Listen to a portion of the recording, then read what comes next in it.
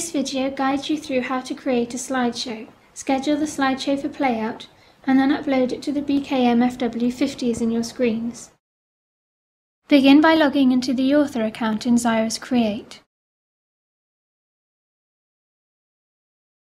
In Add Content, go to File, New Slideshow. The dialog box that opens will allow you to select where you'd like to save the slideshow. Give the slideshow a name and a description. It's important that you select the BKM-FW50 as your device type before you create your slideshow. On creation, you'll be navigated to the Edit Layout page. Here, select the newly created slideshow from your left-hand side and double-click it to open it for editing. Now you can add your content. Select your content folder and the type of content that you'd like to add.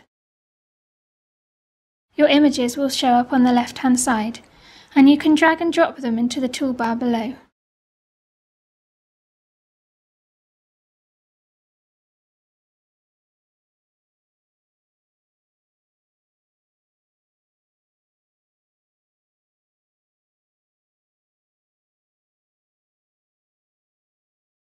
Here, adding an unsupported type of content will result in the error message being shown on the bottom left-hand side of the page.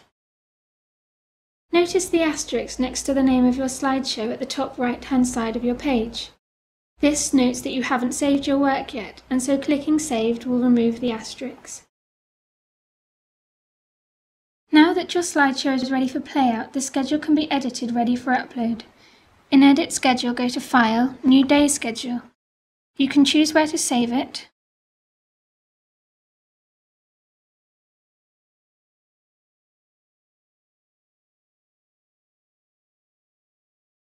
and give it a name and a description. Again, it's very important that you choose the BKM-FW50 as your device type.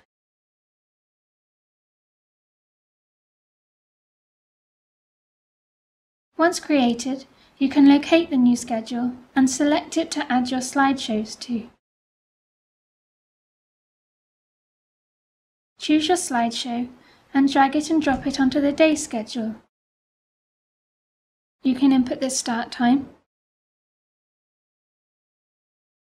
and the end time of each slideshow. Save this day, noting again the asterisk that tells you that you haven't saved your work. Create a week schedule by clicking the Week Schedule tab, File, and New Week Schedule. You can choose where to save it and give it a name and a description.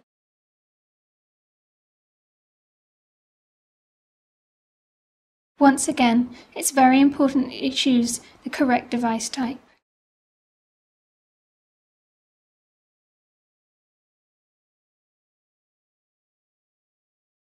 Select the new week schedule and drag and drop the day schedule onto the day that it must be played out. Note the chain icon under the name of each day. This allows you to set content to be duplicated across these days quickly and easily. Here, Monday to Friday are linked together, with Saturday and Sunday left unlinked. Changing content in one linked day will change it in all of the days that are linked to it.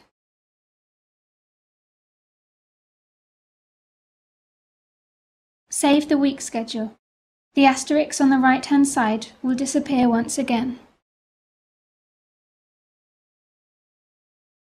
With schedules created, set the date of upload in the Set Playout section. This can be done by day, by week, or by month.